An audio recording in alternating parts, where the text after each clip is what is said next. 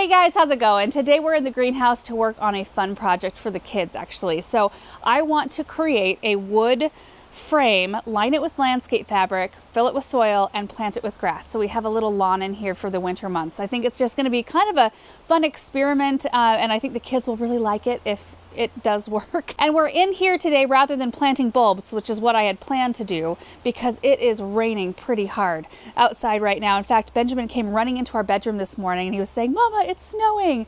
It did look like it was snowing. It was kind of the slush that was coming down and it formed a slush layer on the ground, which is now melted and it's now just rain, but it's gorgeous outside. I don't really want to be planting bulbs in it though. So planting grass in here sounded like a really fun idea. Beautiful, beautiful day. And the willow hasn't even started to turn color yet. We have a couple of nights that are in the teens coming up though, and that'll make things change real quick. So lay of the land here in the greenhouse. We've got tables lining the outer part, which just have some random things on them. Look at this though. I must have dropped a seed for Cosmo right here. And it's just the most cheerful thing to look at. I love it. A hollyhock plant just growing away. I don't know how it ended up here. Seed probably blew in. We've got some columbine coming up, just self-seeded. We just haven't weeded it out. A couple of boysenberry plants I still want to plant. We've got a few tomato plants. I think I'm going to, I don't know what I'm gonna do with these. I might just cut them back. I thought they had spider mites at one time, but I'm not really seeing any evidence of that. This is an evil olive right here. These don't look as good as my other plants, so we'll see. Got a couple of cabbage, some lavender I started from seed. It's got a little bloom stalk right there.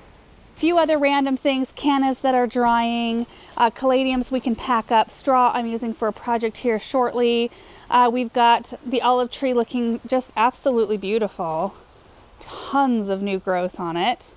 And then there's some other things. So there are citrus plants. These are the ones I had in the front sun porch. They got scales so bad. We battled it, that and spider mites, and Bethany took them home and just kind of nursed them. And she says she does neem once, I think it was once a month. Yeah, once a month. She told me yesterday she was spraying with neem once a month just to keep everything at bay. And they look awesome. So they're here to winter over. Here's Benjamin. Hey, we're gonna plant you a lawn in here today. A grass patch. Won't that be fun? And then I can mow the grass? Yeah, you can mow the grass. That'd be fun. Hadn't really thought about that. We plant a lawn in here. How are we going to mow it? Anyway, the citrus right here. This lemon looks just gorgeous. Look at this. There's another one right there. And there are some Rudbeckia here that I'm going to winter over. I was going to use these in a fall project that we just never got to. So I need to do some grooming and things like that. So we'll just keep them in here. There are Rudbeckia that are only hardy to 0, which we are a zone 6. These might survive outside. Sometimes they do, sometimes they don't. It's a kind of one of those on the edge. There's some Lonicera right here. This is the Lemon Beauty. And these are also zone 7 right here, so we're going to winter these over. And then we've got some things that I'm still planning on using. I've got some ornamental kale, some helichrysum icicles, so those are just waiting their turn. And then here are all of our tomatoes. Look at these, you guys. So these are the ones that we started from seed. Look at this, is a patio sunshine right here. It's got blooms on it. And then we potted these up from their seed tray recently. And then these are all the ones we took from cuttings. We took the sucker cuttings and we've got tomatoes forming. Look at this. There's tomatoes back here too. So these will probably be due for a repot. We'll probably do that here in a video soon.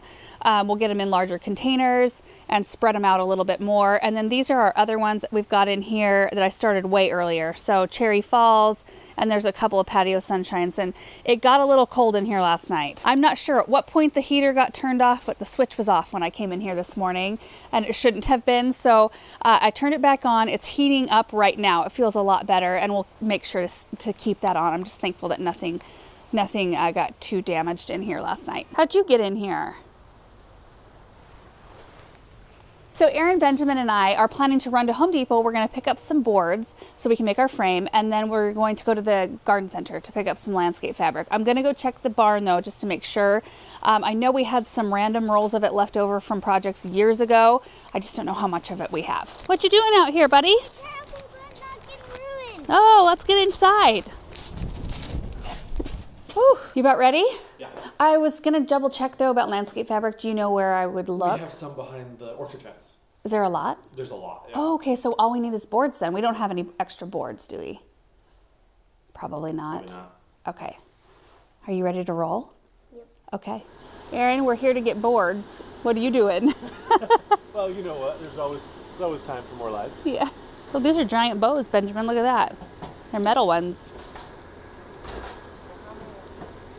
They're made out of metal. Yeah. That could be colorful. Oh, you like the colorful lights? Yeah.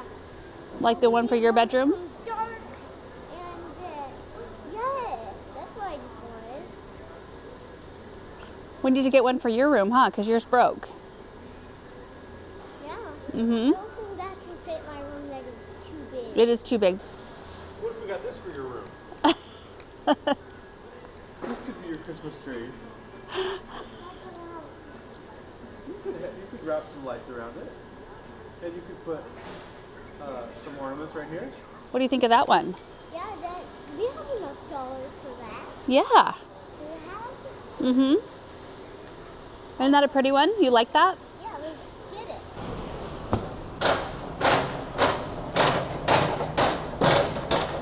We're gonna get 4 of these boards, Benjamin. We've got plenty of screws at home, right? Yeah. Okay.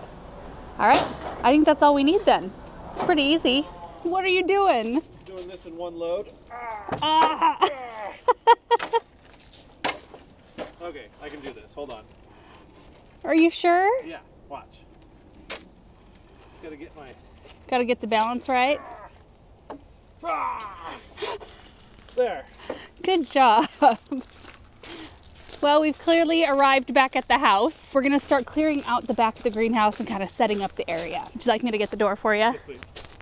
Ooh, it's toasty in here. It feels good. Oh, both of the cats are in here. We were actually talking about how once we get all the grass seed in, we're gonna have to cover the top with some chicken wire or hardware cloth. Otherwise, the cats might use it, which would be quite gross. Don't want that. All right, guys, so I think what we're gonna do is move some stuff around first. I've got to box up the caladiums, callas, and cannas, get those in storage. Move some of the plants like the Rudbeckia, we'll move them forward so that we can kind of clear out that back space. We do want to keep a avenue open to the heater stuff, like that panel over there. Anyway, let's just get it cleared out and get the board set up so we can kind of get an idea for where it fits the best.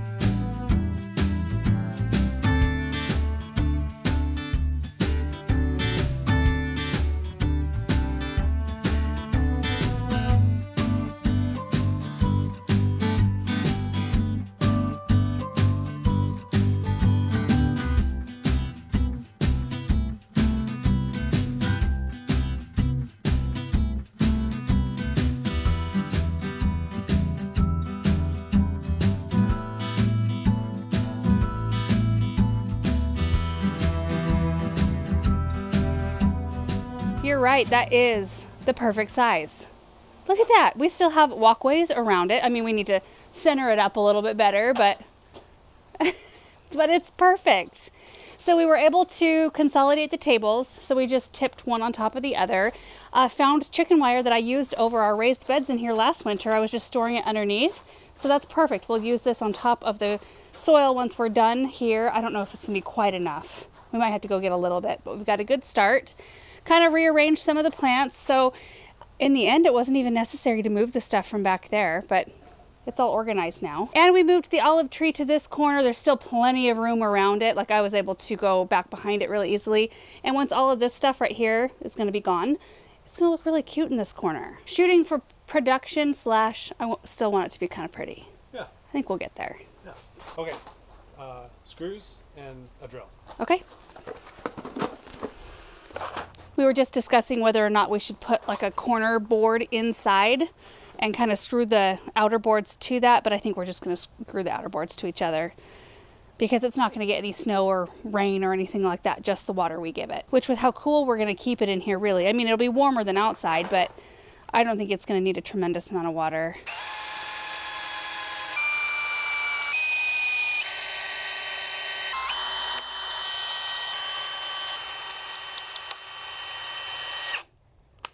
This is that DeWitt Pro, guys, and we're going to use this so that it helps water drain.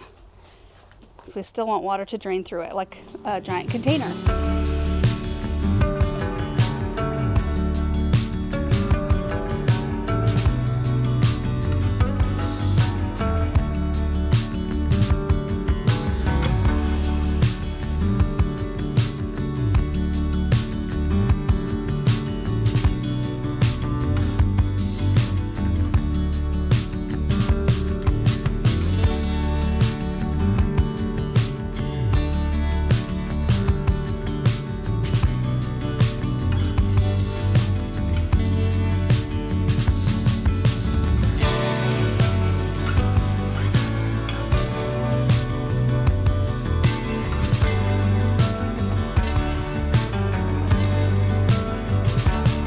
I don't know why, but just seeing this makes me super excited. I think the kids are going to love it. This will be such a fun thing during the winter to have grass. I think so too. I think I've got a little pool.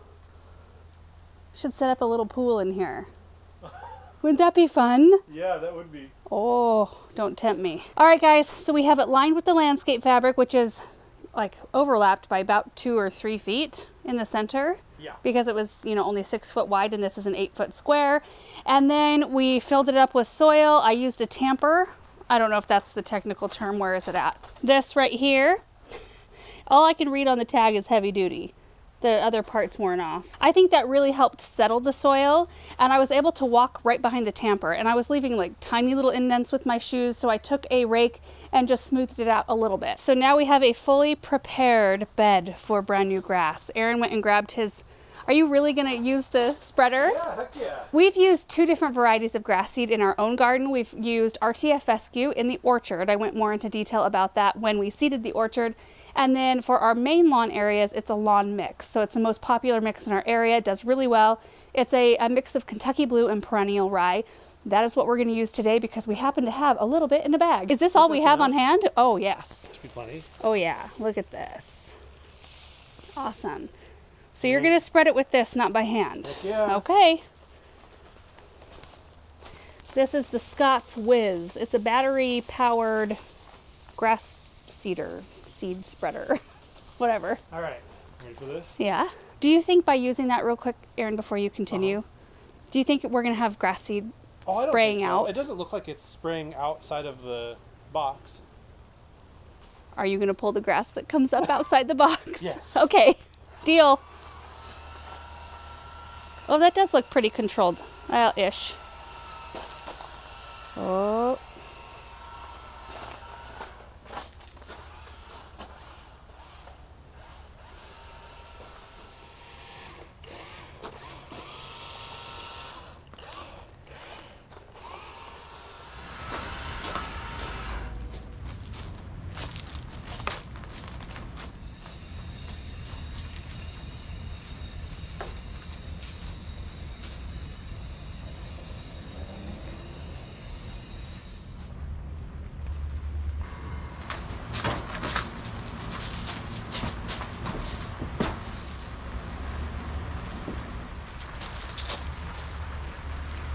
All right, guys, it's done. It's not a lot to look at the moment, but I think it's going to be gorgeous.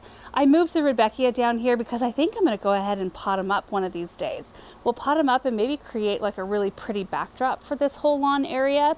So this stuff is temporary, of course, just to keep the cats out. We used the little loose pieces of chicken wire that we had in here, and then found a roll in the barn, so I just unrolled it enough to cover the last little section here, and then we'll roll it back up. And then I remembered we have this tabletop back behind the barn that I used to dry onions this summer, and that was really easy to move in here, and it covered it a lot easier. This stuff, you guys, like, it works well, but it is a pain to manipulate. So right now it's 41 outside, it's 71 in here, quite a lot warmer. So I imagine we'll see some growth here in the next week or so, I'm guessing, because it does get cooler in here at night. I think I have it set to not go below 50 in here at the moment. However, I think our tomatoes are doing really well even with that temp. So I don't know. I would love to not have to heat it higher than that during the night, but it's something that we may have to play with a little bit. But the heater only kicked on a couple of times the whole time we were in here working. So it's not working tremendously hard at the moment to keep it warm. And I did turn the blower off. So we have that double layer plastic on the greenhouse and a blower that blows air in between those 2 layers of plastic and creates kind of this bubble dome, which helps keep heat in even more. So it makes that kind of loud sound though, like a loud high-pitched noise, and if I remember to turn it off when I'm filming in here, it's just so much better for audio. So anyway, I'll turn that back on before I leave. But as we were kind of working in here, we thought, oh, it'd be so fun to get a few more chairs in here, maybe put a little bistro set so you have a place to, you know, put your drinks. And maybe I've got like a little plastic swimming pool we could put on the ground, because it's amazing, especially toward like the late part of winter, early spring, when the sun comes out, it heats up in here big time. Like there were some days this winter where it was 90 degrees in here, and we would start getting alerts, like heat alerts on our phone. And it wasn't because the heater was on, it was because the sun was just heating it up. So on days like that, I think it would be so fun to come out here and have the kids just free reign in here, be able to get a little bit wet in a pool and get on the grass. I don't know, just kind of a fun project for this year. Last year, you know, we tried out growing corn and beans, and I was harvesting those in April, which was amazing. The production, of course, wasn't quite as good as it would be outside. The beans, though, I'd say the beans kept up pretty well. The corn, you know, was a lot smaller. It wasn't like summer corn, but it's something that I may try again. So anyway, I think what we'll do is come out here maybe every day, take a little picture just to see progression, and then we'll give you updates as the grass starts to fill in. We'll show you how it's looking, and it's just an exciting, fun thing to have out here. So thank you guys so much for watching this video. With all this rain out here, I think I'm gonna head inside. I'm gonna make chicken tortilla soup tonight, which I've shared with you in a video maybe a couple of seasons ago. It's one of our go-to wintertime meals. It's one of the soups that Aaron will actually eat. Aaron's not a super huge soup fan, so when I find one that he really likes, I love it. Anyway, that's what I'm heading to do. Thank you guys for watching. We'll see you in the next one. Bye.